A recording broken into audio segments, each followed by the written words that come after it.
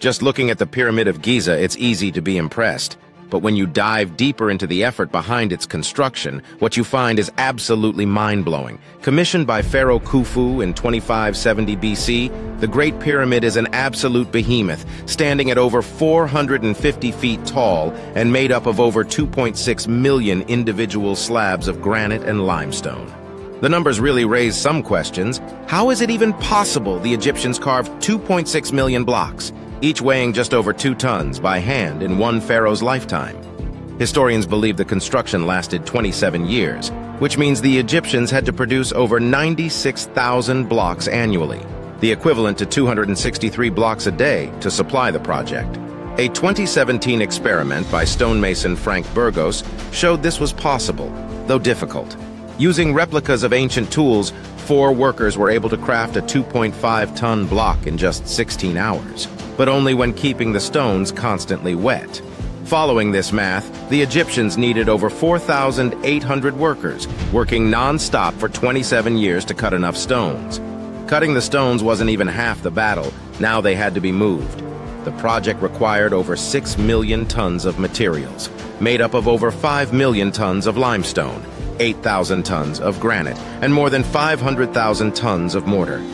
While some stone blocks were quarried and transported relatively nearby, the real feat was transporting the casing stones made of white Tura limestone, quarried 15 kilometers from the pyramid. Even using modern equipment, this would take a very long time.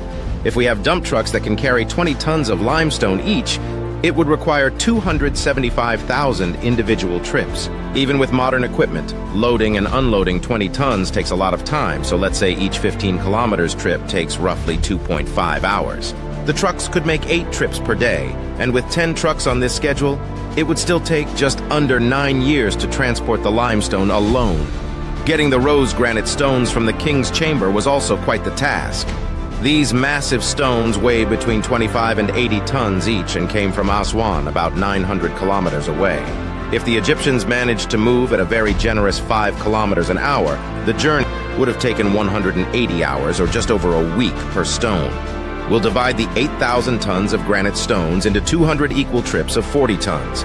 This means the granite for just one chamber of the pyramid would have taken over 1,400 days and a combined 360,000 kilometers worth of traveling just to gather the materials. Once the stones were brought to the site, there was still the absolutely insane task of assembling the pyramid.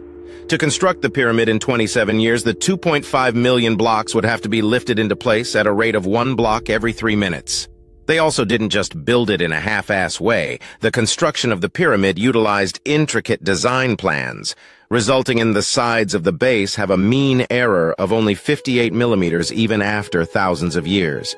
It's also surprising the Egyptians were able to build it at all, as prior to this only one flat-face pyramid had ever been constructed, which was the Red Pyramid by the previous pharaoh. Prior attempts resulted in what's known as the Bent Pyramid and the failed Pyramid of Medium.